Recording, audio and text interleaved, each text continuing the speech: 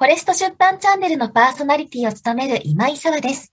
本日は予約で Amazon 総合1位、純ちゃんの宇宙理論に迫るということで、素敵なスペシャルゲストをお呼びしています。著者で YouTube チャンネル魔法使いの学校の吉岡純子さんと、フォレスト出版編集部の杉浦さんです。よろしくお願いいたします。よろしくお願いします。よろしくお願いいたします。本日はもうAmazon の総合ランキングで1位、しかも1日だけでなく2日3日と経っても1位になっているということで、もう人気大爆発という純子さんをお呼びしているんですけれども、早速ですが、純子さんの方から自己紹介をお願いしてもよろしいでしょうか。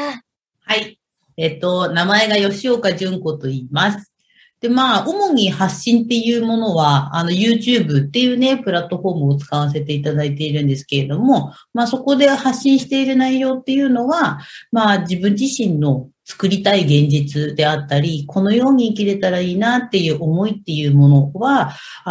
確実に作れるんだよっていう、それは波動の法則だったりだとか、宇宙の法則だったりだとか、脳科学の話だったりだとか、そういうどちらかというと目に見えない力ですね。思考とか感情とか波動っていうものを意図して使うことによって、自分が作りたい現実は作れるんだっていう内容を配信しているっていう、そんな人間です。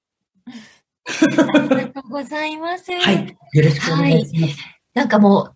初めの頃は不幸のデパートだみたいなことをご自身でおっしゃるくらい、どん底の状態から、今はもうそういった素敵な宇宙の法則を使って、もう理想の男性と結婚したり、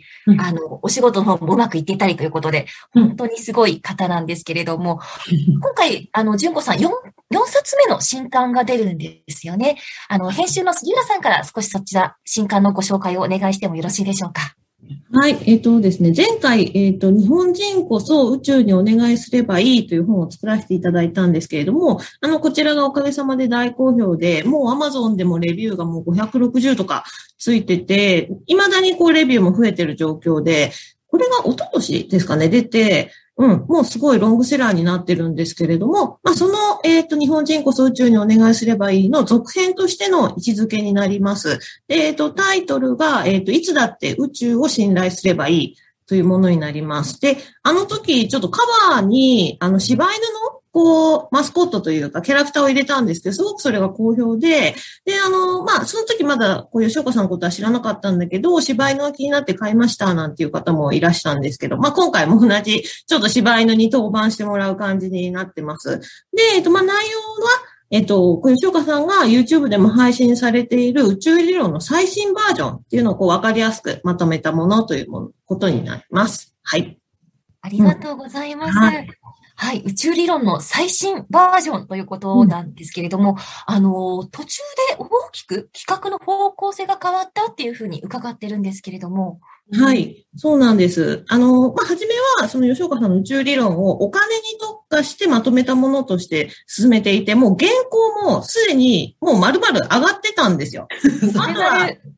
もう私の方でも全部それチェックしてるし、じゃあ最後ちょっともう一回吉岡さんの方でチェックしてくださいなんて言ってる、もう本当、もう最終段階だったんですけど、ちょっと吉岡さんが大きく体調を崩されまして、で、三途の川を渡りかけるみたいな。とはいえ、通算3回目ぐらいの。そうなんですよね。3回目ですか？どんだけ、もうやっぱり、不幸のデパートの経験をしている人間からすると、3度目はもうさほど驚かないみたいな。また来やがったみたいな。そんな感じでした。そんな、ちょっと渡りかけられてしまって、で、その時にすごく不思議な体験をされたと。で、そしたらすごく価値観がガラッと変わることがあって、そういう新しい視点とか視座っていうものをまとめたいっていう話になったので、もう上がっていた原稿は丸々破棄しまして、改めて書き直したっていうものになります。お手数をおかけしました。もはや実質5冊目ぐらいの勢いで書いたっていうことですよね。幻の4冊目があるって感じです。確かに。ありがとうございます。吉岡さんがYouTube で新刊が出ることをご案内されて、数時間後にもう Amazon で総合1位。で、しかも2日間ずっと1位で落ちても2位。そしで、今この収録をしている最中も告知から6日ほど経ってるんですけれども、現在でもまた1位になっていますよね。すごいですよね。なんか、抜かれるメンツもすごいというか、BTS に抜かれたとか、逆に光栄なんですけど、みたいな。私はもう BTS とBTS の、特集本と、吉岡さんの方が並んでて、私ちょっと BTS 大好きなんで、スクショを撮りました。もちろんBTS は BTS でポチりました。ポチったんですね。解説。ました。はい。すごい。はい、そんな、BTS と並び立つほどのすごい大人気の新刊なんですけれども、今回、元々の内容とは大きく変更されて、その、三途の川の体験からの視座がいっぱい入っているということだったんですけれども、簡単にどんな内容の本になっているのかお話しいただいてもよろしいでしょうか。ですね。なんて言ったらいいかな。私自身は、三途の川を渡る、そのタイミングであったり、あとはじゃあその大きく体調を崩して、病院に運ばれるっていう、状況がある前で、皆さんにお伝えしていた現実創造論っていうものがあるんですけど、それっていうのはどちらかっていうと、ウキウキワクワクしていると、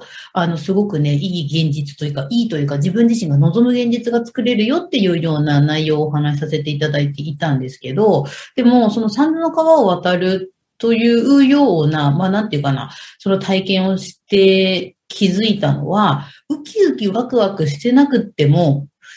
すごい静かに、なんていうかな、自分と向き合うっていうような状態を貫いてるだけでも、自分自身が望む現実であったり、それ以上のものって作れるんだっていうことに気づいてしまって、で、その部分を、なんていうのかな、今回の本には多く書かせていただきました。ありがとうございます。引き寄せっていうと、イメージとしてはキラキラとか、キャッハーみたいな、そんなイメージがあるんですけれども、そうではなくてもできると。そうですね。むしろその方ができるっていう感覚だったそうです。なんかね、例えて言うのであれば、なんか、以前の私は、なんか、フワちゃんみたいな、タレントの、お笑いのフワちゃんみたいな、キャーみたいな、なんか、イエーイみたいな感じになっている方が、面白い現実って作れるっていう感覚があったんですけど、でも、今の私は、フワちゃんとかのその状態でも確かにその現実は作れるんですけど、でも、そうじゃ、入れない、ああいうテンションでは入れない時の自分もいるわけじゃないですか。で、その時に無理にそういう風なその波動を爆上げしていこうみたいな、感情を一気にテンション上げていこうみたいなことをやらなくても、なんか、高倉健さんとか、なんか吉永小百合さんみたいな、なんかちょっと凛とした、なんかなんか静かな感じって言ったらいいのかな。そんな感じをちゃんと保つことができれば、自分自身が意図してないことでも、すごく嬉しいって感じるようなことも起きちゃうよっていう、なんかそんな感じがあって、で、そこについてこうしたらいいと思うっていう話をいっぱい書いたんですよね。凛としたってすごい分かりやすい例えだなって今思って、やっぱ軸というか芯があって自分自身と一致しているみたいな感覚なんですかね。そうですね。本当にそうですね。自分と、とにかく、なんて言ったらいいかな。合致してるって言ったらいいかな。自分のなんか内側と寸分のズレもない状態っていう状態を意図して作っていく。それをすると、なんかね、ウキウキワクワクどころの現実じゃないものがバサーンと作られるみたいな、なんかそういうことが起きるんですよね。だから実際に、純子さんもそれを試して、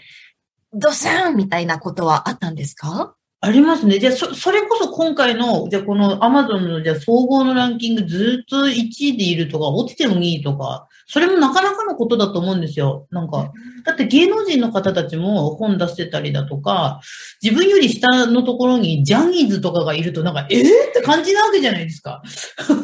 ジャニーズの上に柴犬がいるみたいな。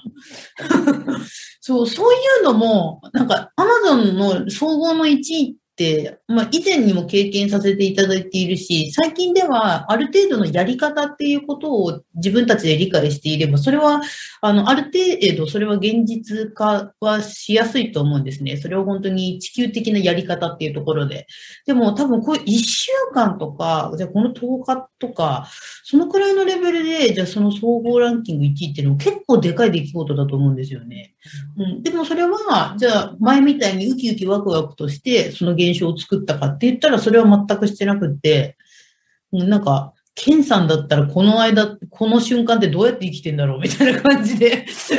高倉健さんだったらこの瞬間どうしてんのかなみたいな感じのを保ってたっていうのがありますね。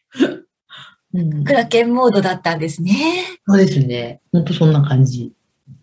ありがとうございます。はい。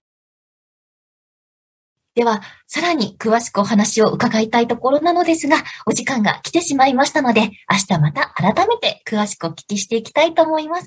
純子さん、杉浦さん、本日はどうもありがとうございました。ありがとうございました。ありがとうございました。この番組では、編集者や著者が本作りの裏側や最新のビジネス情報など、リスナーの皆さんにとって役立つ情報をお届けします。ぜひフォローしてくださいね。また次回もお楽しみに。フォレスト出版チャンネル、知恵の木を植えるラジオをお聞きいただきましてありがとうございます。音声プラットフォームVoicyでは、平日毎日新しい放送を公開しています。ぜひ、Voicyのフォレスト出版チャンネル、知恵の木を植えるラジオをチェックしてください。